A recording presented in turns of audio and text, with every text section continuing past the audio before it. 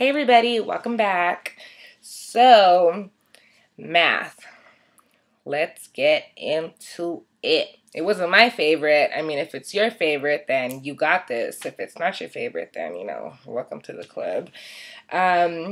With the TEAS test, the math was not too difficult, but if you're taking a college, it's mostly college algebra. So if you're taking college algebra right now, then you should be good because it's going to refresh your memory and it'll still be in there.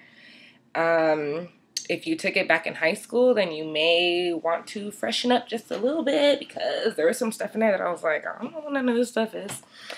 And if you are one of those people who are taking your TEAS test without taking a college algebra class, then, I don't know what you're doing. But do you? Good luck. That was mean, huh? No, I'm sorry. Good luck, you got this. Okay, so there's order of operations on there. That's pretty basic. I feel like we learned that 100 times. You want to make sure you can add and multiply and divide and all that fun stuff by hand, because where I was tested, the location did not allow any calculators. I don't know if it's still like that, but when you do everything by hand, make sure you're really neat and organized because you're already like anxiety ridden and you're like nervous. So make sure it's organized because especially with algebra, if you miss one little thing right here, then your whole thing is just done, which I hate. Also, there were a lot of word problems. So if you're good at those, then whatever. I know I wasn't. But it was mostly like fractions to decimals and vice versa. Percentages, there was a lot of percentage questions on there for some reason. I was like, I don't know why. But, if you can convert a percentage to a decimal and vice versa, that was, I swear I got like 4 or 5 questions on just percentages. Make sure you can also configure perimeter and area. Those were in the word problems. You want to find the perimeter of a city block or a perimeter of, a fence, something like that. I got a couple on those. Also, with the formulas, you don't have to worry too much about memorizing 15 different formulas because they were all listed for you. So, like centimeters to inches and miles and feet and stuff like that, they're listed for you. So, at least they give us that, right? Also, you want, oh, sorry, I keep looking down because my notes. Did I say that already? I don't know, I can't remember. But my notes are always down here. I feel like I said that in every single one of my videos. Sorry. Also, you want to make sure that you can list numbers from least to greatest. Not that hard. It's really not too bad.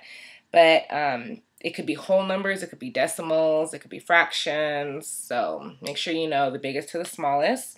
And you can convert decimals to fractions. That was, I swear I got like 2 or 3 of those too. I had a couple questions on balancing checkbooks. So, I feel like if you're an adult, you can kind of do that. But not everybody. So, make sure you can do that. It wasn't too bad, though. It's in your ATI book also.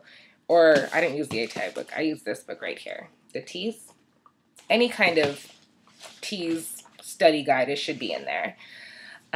Estimations, like rounding, that was in there. With that, it's pretty simple. If it's above 5, you round to the next higher number. If it's below, like 4 or below, then it's under. Does that make sense? I hope that makes sense. It should make sense. Sorry if it don't make sense. Roman numerals. That one took me by surprise. I was like, what the fuck?